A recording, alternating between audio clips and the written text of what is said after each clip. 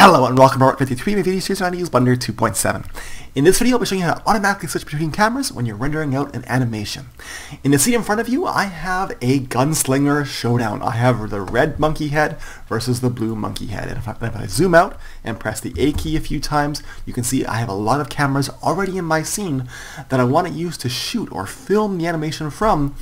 But I want to automatically switch between the right cameras at the right times when I render out the animation, so I don't have to manually switch between the cameras when I'm rendering out. What you might have done in the past is you might have just rendered out your scene or your animation from the camera angle that you wanted, but you might have only rendered out the entire animation from every single camera angle, or you might have rendered out just the specific parts that you want to separate image sequences or separate video files, but there is a better way. Blender has automatic camera switching built right into the timeline window. As you can see at the bottom of my screen, I have the timeline window. If you don't have that, I'll get rid of mine. You can drag down on this little crosshatched area up here to duplicate your 3D viewport, and then I'll change this window type down here to the timeline window. What I want to do here is I want to set the active camera using markers at different times in my timeline.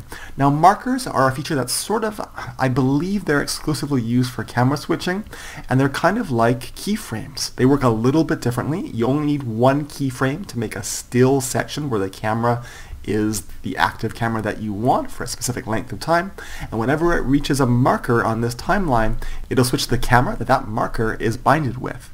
Let's go ahead and look through any of the cameras. In fact, what I'll do is I'll press A to select all, and I'll select, let's say, the widest camera or the longest shot in this scene. So this one right here.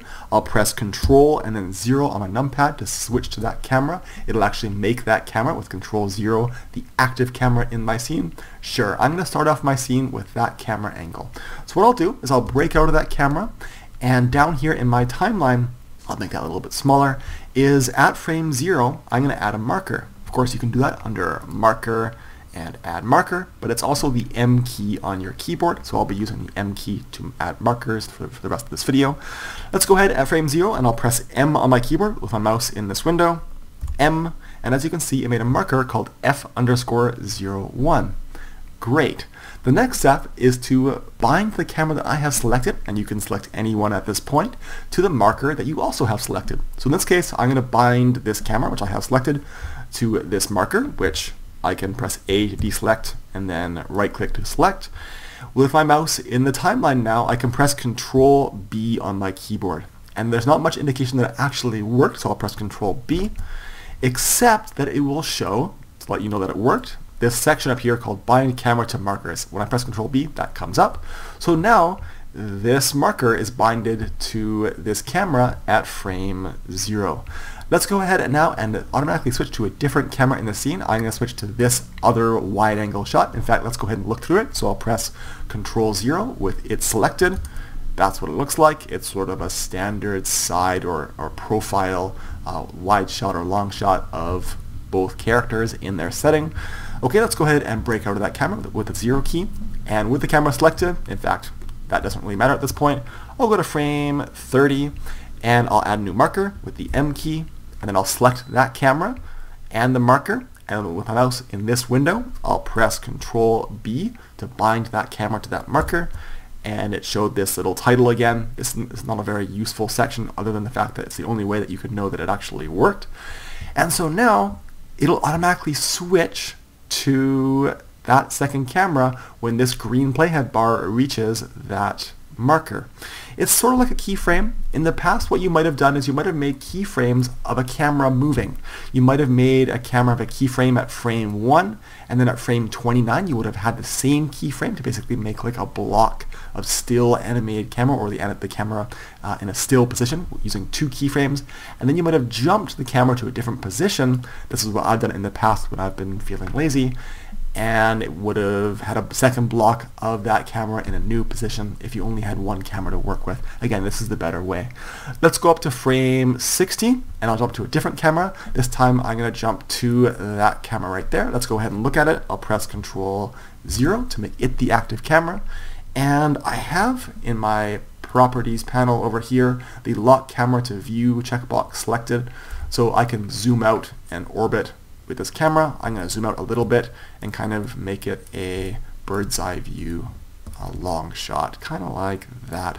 Again, the nice thing about cameras is that they do not actually show up in your rendering, so I have a lot of cameras in the middle of my scene. Don't worry, they don't show up. Let's go ahead now with this camera position, and I'll break out of it, and I'll go find that camera. I think it's that one. And I'll make a new marker at frame 60, M, and with the camera and the marker selected, I'll press Control B with my mouse in this timeline window, Control B, and this title came up, so it worked. Let's go ahead and see if this all worked. I'll go back to frame 0. I'll put my mouse in the 3D viewport. I'll press 0 to look through the camera, and let's go ahead now and press play on the header of the timeline. So let's switch to the second wide angle and then the bird's eye wide angle. I hope you have it. Let's go ahead and do a couple more because I do have a few other camera angles to work with. Let's go ahead and switch to an over-the-shoulder shot. I'll select that camera.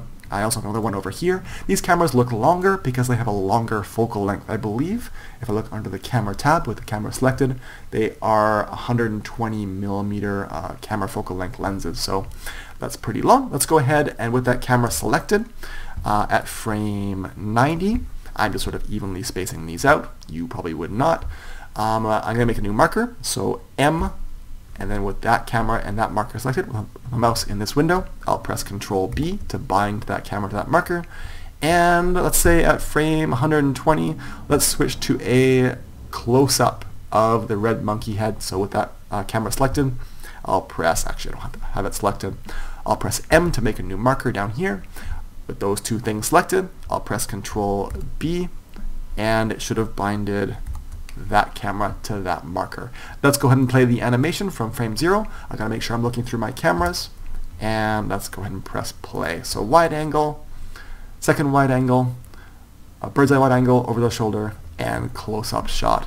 So that's how you automatically switch between cameras. Yes, it will render out from these cameras as long as you have a marker at the very beginning to set the very beginning camera. That'll be this video. Thanks for watching. Please don't forget to like and subscribe, and I'll see you in the next one.